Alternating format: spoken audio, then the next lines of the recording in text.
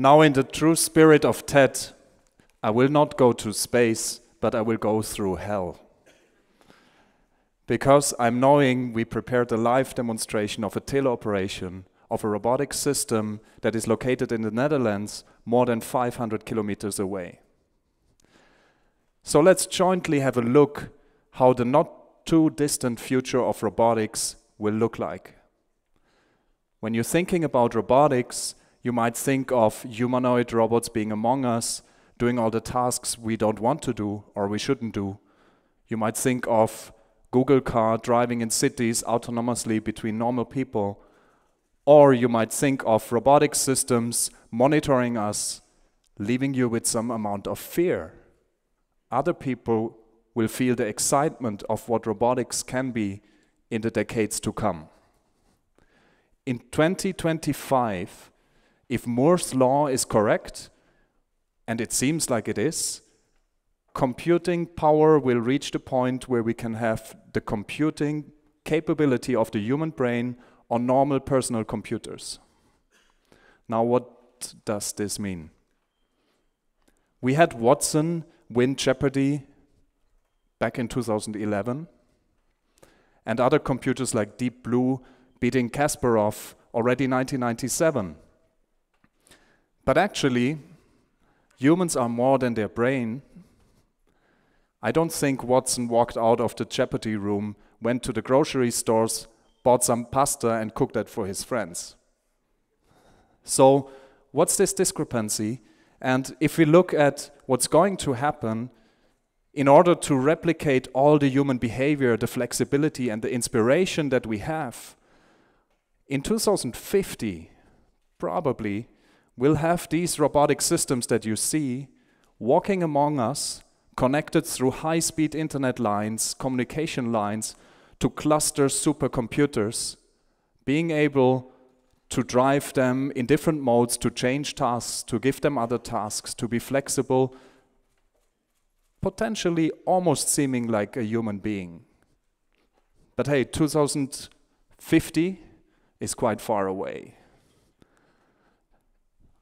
I will be probably sitting in a wheelchair wearing such a thing in that time. But let's have a look what we can do now and what these robotic systems that already exist can do in order to serve mankind, in order to create economic and societal value. We found this article in Wall Street Journal back in March, reporting that for Fukushima, which was the biggest nuclear disaster we have seen, robots couldn't enter. Japan was shocked. Their robotic systems were not able to go there. Now they reached a stage in which they can do monitoring inside the plant, and these guys are close to the robotic systems, monitoring them, still receiving their radiation dose. Look at their interface. It's a computer, it's computer screens. Look at the gloves, and now please, how many of you programmed a robot? Well, that's a couple of 5, maybe. Now this guy has to learn it, and with his gloves, almost like astronaut gloves, he has to enter commands and do some tasks there. This is very difficult. Remember Deepwater Horizon? Oil spill? It took 87 days to fix the hole in the ocean. And some people say it's still leaking there. World's largest oil spill that happened costed BP in the amounts of $40 billion US. And a great natural disaster. Now, this made me believe we should use our robotic technology, the robots that you saw before, potentially in a different way. We should make best use of the combination of humans and robotic capabilities. And this made me think about the mechanisms of understanding human-robot interaction. Now the goal here is, let's use a robot as simple as we can use an iPhone. Everybody of you can use a smartphone. do apps, communicate, do actually things that are hard to program in a very simple fashion.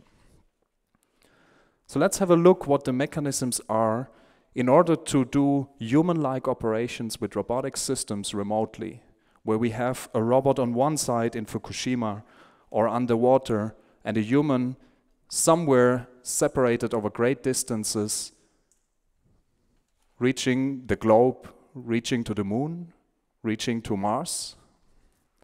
And there are actually three simple things that really matter.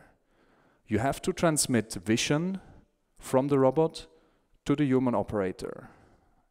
You have to be able to feel what the robot feels. Those of you who try lacing their shoes under the table, you have no vision on it, you will know what you can do with your fingers and your hands. How can we make optimum usage of this?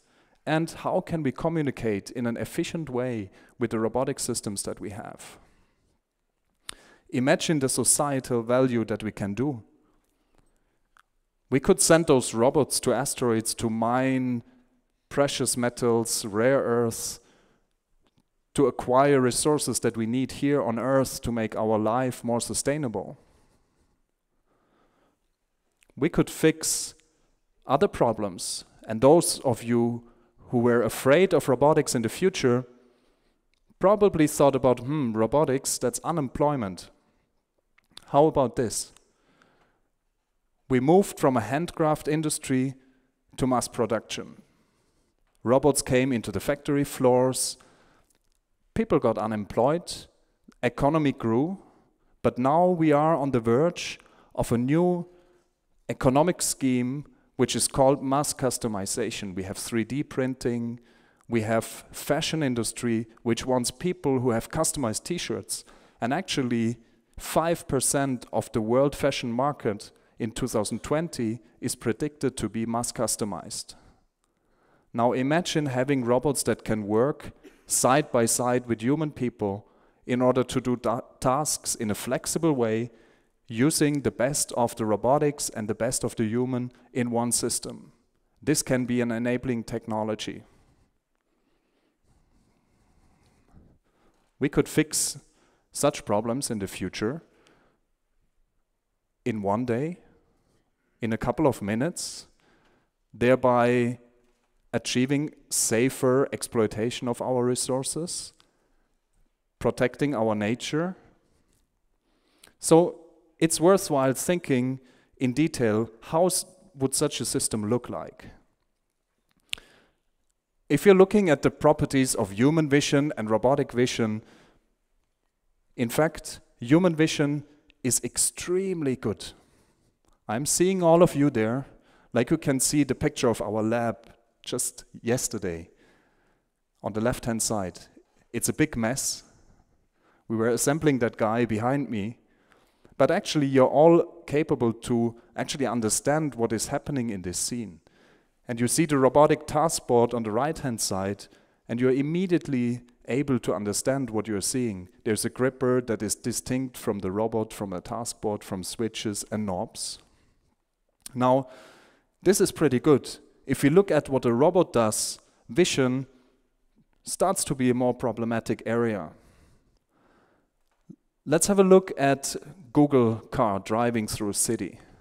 Actually, how this works is Google car has different sensors. Obviously, he doesn't have eyes. He has different sensors and he compares. Essentially, he compares databases with databases.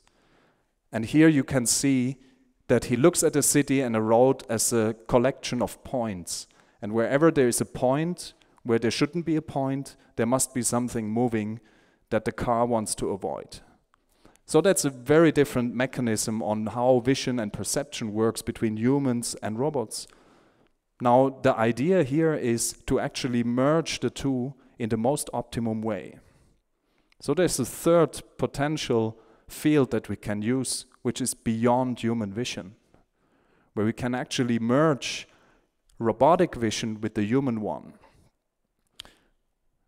In the case of controlling a robot system from the space station, you get a very poor resolution real-time video. Nothing you can change about this. So astronauts use features of virtual reality perceived through robotic sensors like forces, like cameras, in order to actually perceive in the scene what is going on and visualizing forces. How about the sense of touch? There must be some advantages of robotic systems, and this is Robonaut 2, who was developed by a friend and colleague, Rob Ambrose, and his people, now on the space station. And Robonaut can continue doing this forever. He takes these weights, he holds it somewhere, and he stops. Well, I tried beating him, didn't succeed. Humans, in contrast, have this intricate understanding of what is going on in their bodies. When we touch an object, be it a jellyfish or a brick of concrete, we instantly know the difference, because our perception is influenced by our experiences. So if we move at the human side of things, we have again this flexible element that we want to merge with the robotic one in order to have a truly intuitive interface that can give us haptic information back from the robotic system. So in any teleoperation, this is the field how we call this. We have a robot and a human, and the robot can transmit forces back to the human from its environment such that the human understands what the robot does and thereby can control very naturally that robotic system. Now that's the simple part. You can add other forces from the robotic system as a whole, from cameras, from other sensors, in order to actually guide the human operator in making higher precision tasks. In terms of communication, distance is the challenge. Distance means time delay, and time delay for the control people under you means it's getting really difficult. With time delay, it is hard to control systems. If we communicate in a human way, we have many options. Gestures, speech, experience. Robotics do this in a very different way. Robotics thinks in terms of zeros and ones. And we actually can do a teaching to a robotic system in a very intuitive way with exoskeletons. So here you see some video footage of many years back when we actually controlled some very simple 7-degree freedom robots. But this shows nicely how you can just imitate your motion to the robotic system and in fact let the robot be present for you in a place where you don't want to be.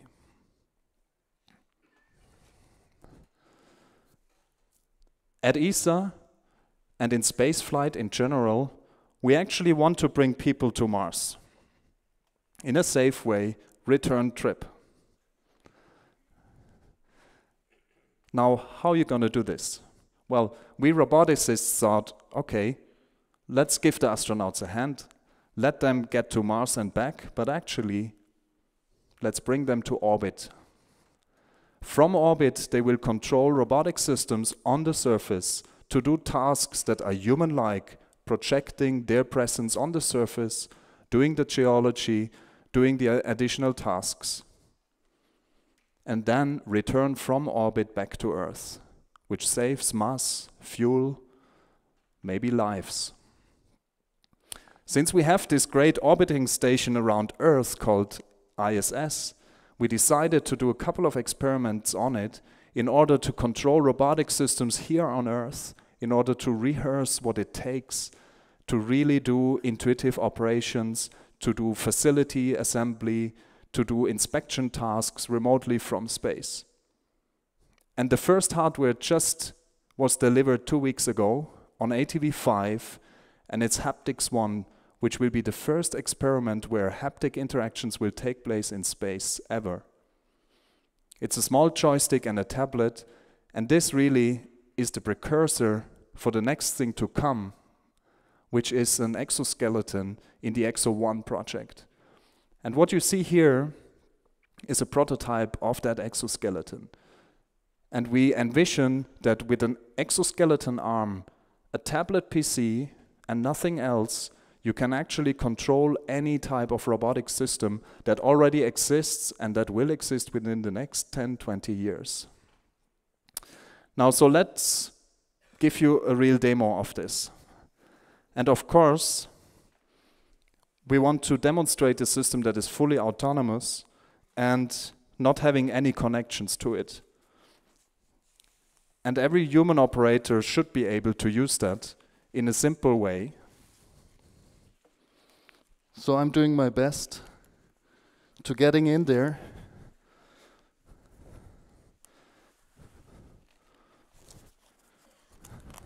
Strapping me in there, being an enhanced human being, sort of.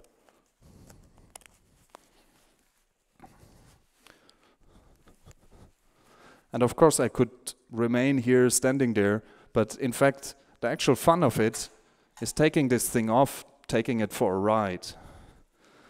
So let's share my screen with your screen so that you can follow what I'm doing here. Now we're looking at the lab in the Netherlands, in Noordwijk.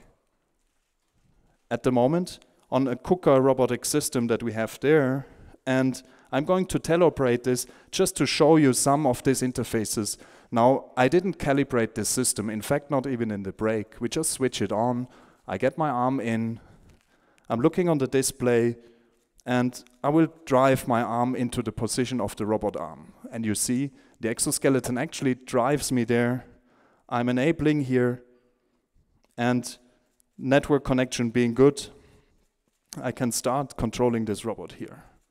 And you can see I can move the gripper in the video stream, and I'm using these augmented reality features here in order to get force information back from the display to me.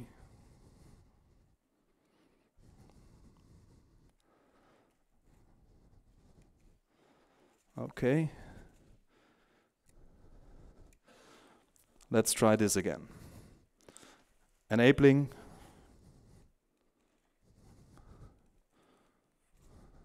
And it's forcing my arm up to this reference position here. And live demonstrations, robot doesn't move. Oh, it does. Well, we actually experience a lot of time delay here. We are going through a cellular network, and you see there's no cable attached to me. So this is really unstaged. I could use this system anywhere in the world, in the desert, in the Sahara, controlling any system anywhere else in the world. So, okay, let's see. It's better, it depends a bit where I'm standing, and there's a huge force now on me because the system moved. I hadn't been attentive. And I will try to actually get to a point where the network reception is a bit better.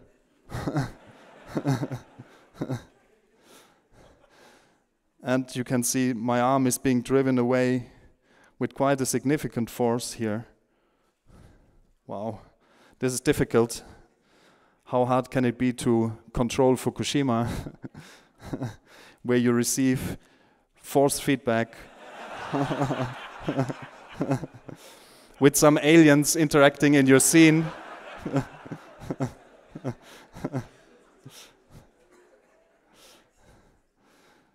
But of course, we'll try to make this happen. And again, I'm touching the object here. Wow.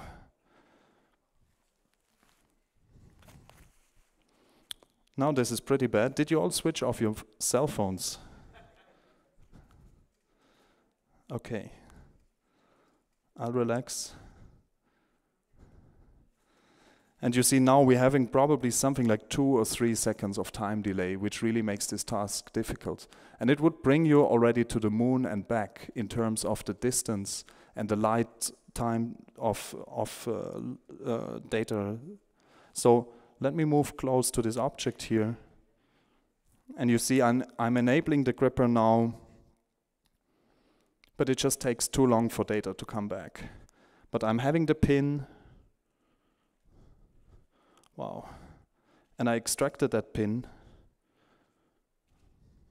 And what we do here is haptic guidance, which allows us to actually guide the robotic system to points of interest when we're nearby. And I should be really paying more attention to this. And then I can try to actually do an insertion task into that hole, which is actually very tough. It's about a 1 millimeter tolerance.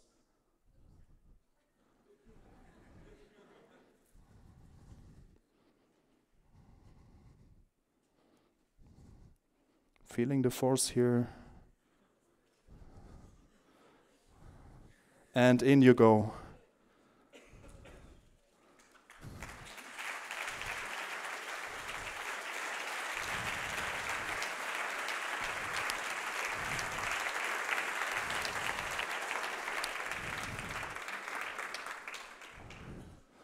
So let's try to get this system back. And in fact, I want you to remember one thing.